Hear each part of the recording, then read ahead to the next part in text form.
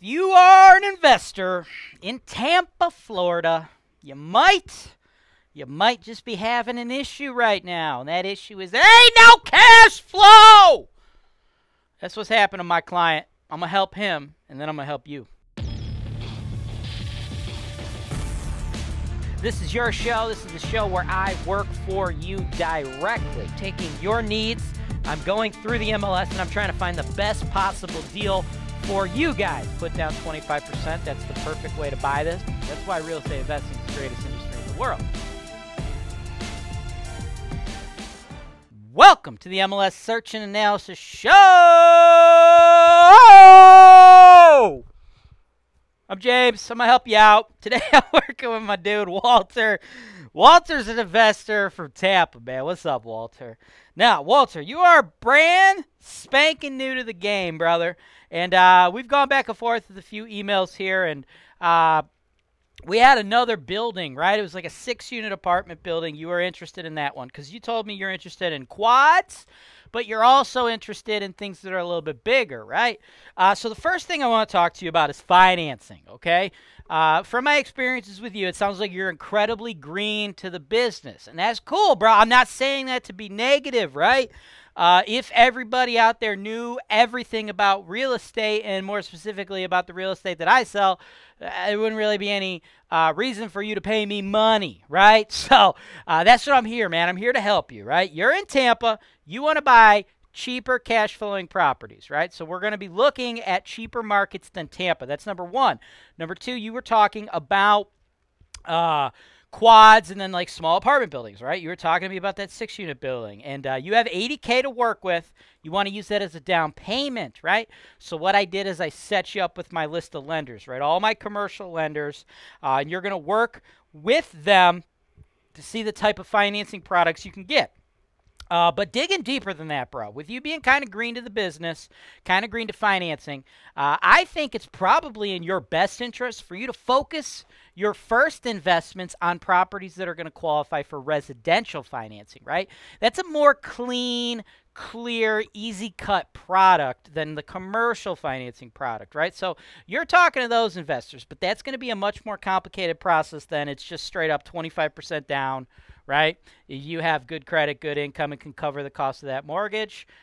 You're good on that loan, right? 25% low interest, fixed interest, right? 30-year loans. That's the best product, right?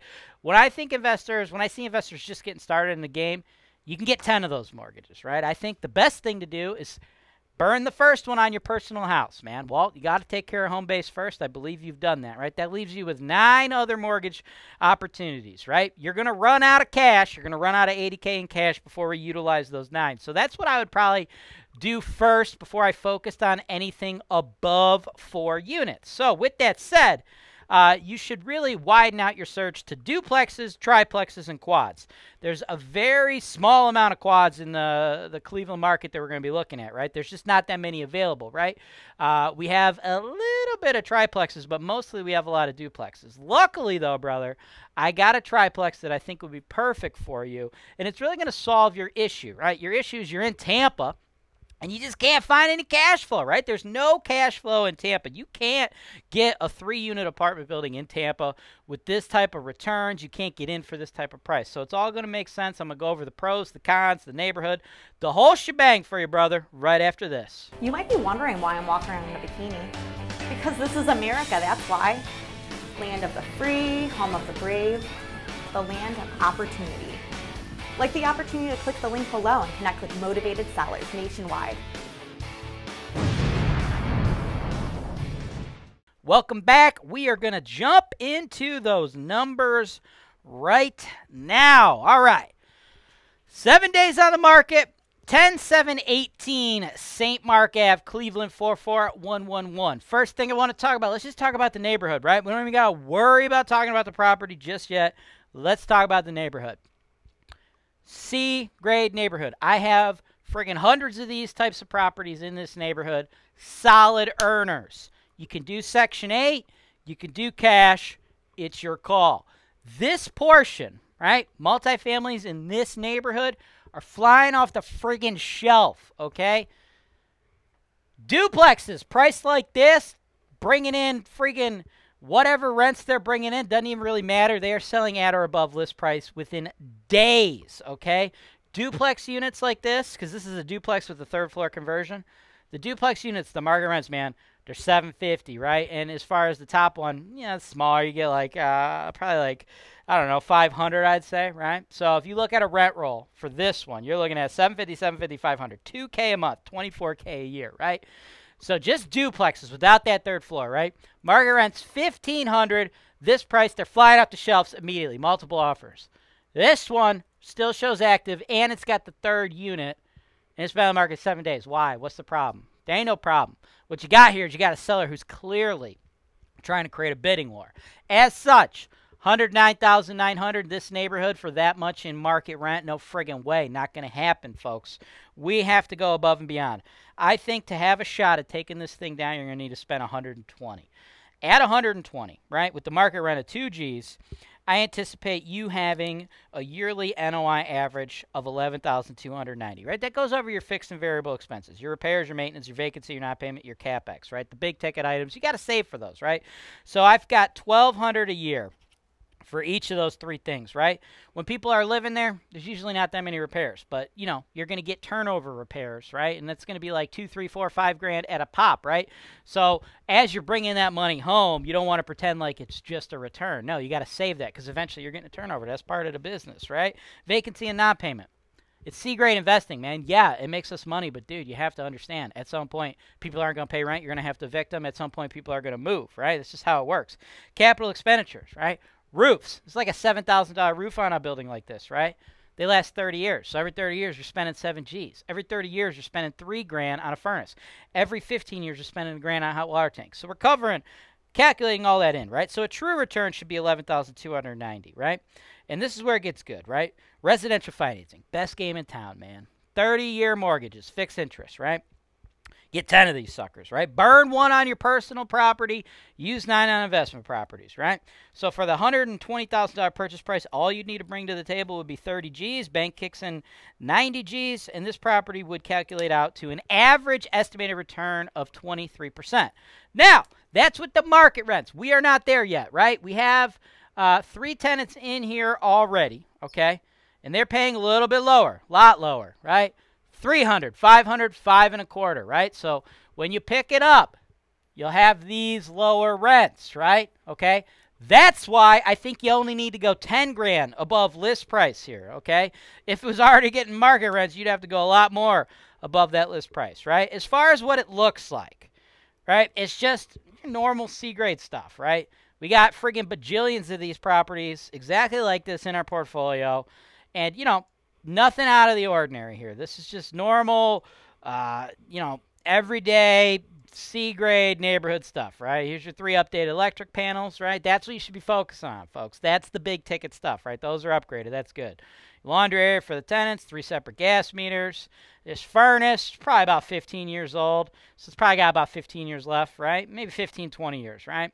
So, you know, plan to be fixing that in the next 10 years. And when I say fix, I really mean replace, right? Plan to be dropping that 3 Gs, okay?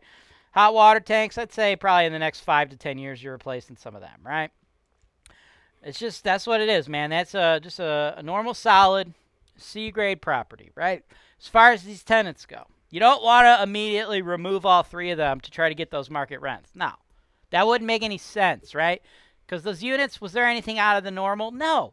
But guess what? You're not going to be able to rent those units to brand new people looking just like that. No, you got to clean it up. You got to repaint it, patch the holes, things of that nature, right? So you don't want to do that. You want to keep these people in the property as long as you possibly can. And the best way to do that is to slowly raise their rents, right?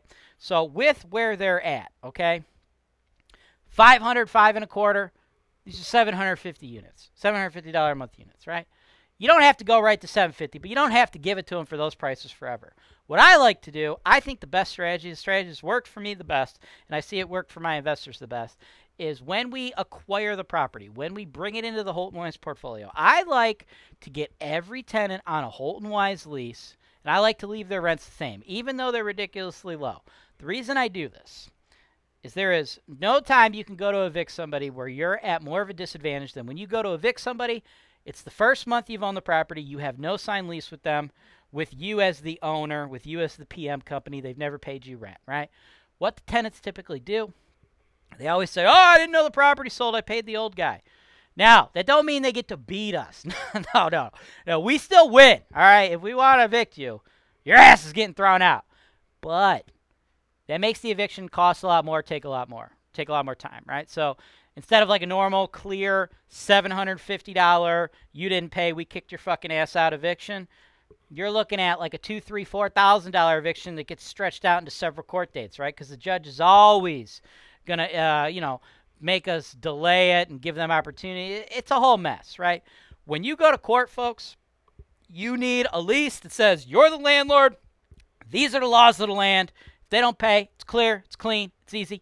Those motherfuckers get kicked out. That's what you want, right? So what I like to do, when we take it over, hey, man, I see your rent's this, this, and this. Sign this lease with us. We'll keep everything the same. Just give you the ground rules. No increase in your rent. These people are going to be happy because they know they can't go somewhere else for $300, for $500, for $525. And you're going to be happy because you're protected. As soon as they don't pay that rent, their ass is out, right?